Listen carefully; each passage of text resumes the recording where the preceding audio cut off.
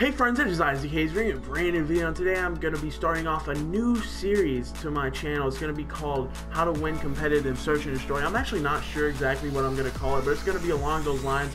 I'm going to be giving you guys all the tips that I have to win competitive search and destroy in Call of Duty Black Ops 3. Now recently I've become a bit of an SnD star. I haven't been playing very much Respawn lately just because I'm not having as much fun with it as I do with SnD. And I might as well just become pretty much of an SnD star until I turn 18, because you can't go to LANs or anything. You can't compete until you're 18 now because of the new rules. But so anyway, this very first episode of this brand new series is just going to be me introducing this series. And I'm going to go ahead and show you guys the first tip that I have for you. So I'm going to be showing you guys how to wiggle peek.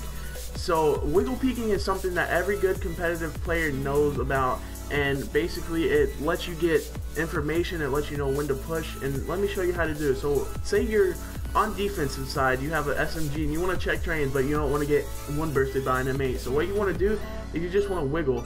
And as you can see, I saw that guy middle train tracks. I can either challenge him and jump up like that, and he'll be pre-aiming down here because he thinks I'm gonna wiggle peek again probably. So you want to wiggle peek and then you can challenge.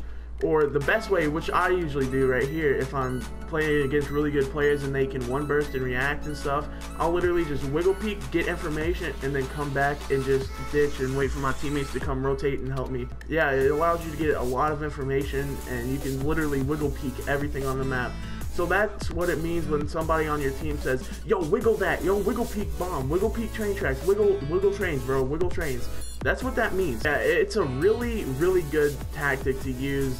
You can literally wiggle peek anything when you have a sub. Just don't wiggle peek twice. Usually, if you wiggle peek one time and you wiggle peek again, and that guy saw you the first time, he'll pre-aim you and he can one burst you once you wiggle peek the second time. So there's certain times when you can wiggle peek twice, but usually you want to just wiggle peek once, see as very much as you possibly can, and then just ditch. Just ditch and tell your teammates where that guy or those people were, and just use it as an information getter. Well guys, I guess that's gonna be it. I just really wanted to introduce this series, see what you guys think, and show you how to wiggle peek, because wiggle peeking is actually very important.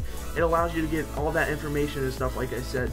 So thank you guys for watching. If you guys did enjoy, please hit that like button, subscribe if you are new, and go check out my other videos. Let me know in the comment section if you like this series, because I'm gonna do it, and I think it's a pretty cool idea. I'm gonna show you guys some pretty cool things, and I guess that's gonna wrap it up. So I'll see you guys later. Bye.